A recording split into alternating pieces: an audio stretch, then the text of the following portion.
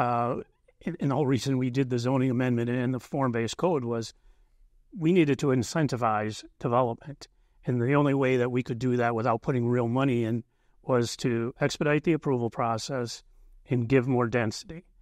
Density is currency to the development community because you're being able to do more than what you were allowed to previously.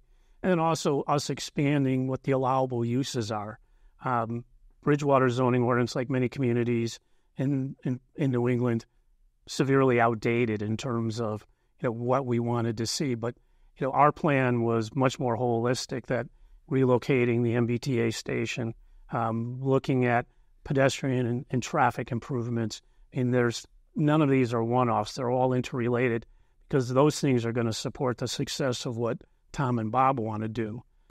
So yeah, I think one thing that's really unique about this particular Broad Street property in terms of density, I mean, we looked at this every way possible, right? In order to make those numbers work with the debt service coverage, it was roughly, 100 units if it was strictly multifamily. Yeah. And I think we decided right off the bat, especially me being a resident here, that's not a project I want to be involved in. I think what makes this special is Tom was able to get creative and say, okay, if we can leverage home ownership with townhomes, combine that with lesser density in the multifamily, and then really thoughtful retail with restaurant space and revive the 60 Broad Street building, that requires less density to still hit the same financing metrics that you're talking about. So that's what makes this project exciting. Yeah, because the debt load goes down as those units, if you have townhomes and you're selling them off, you're not carrying the debt long term on that piece. Yeah. It's a creative phasing to be. Yeah, and we're a little bit creative in what we can do internally.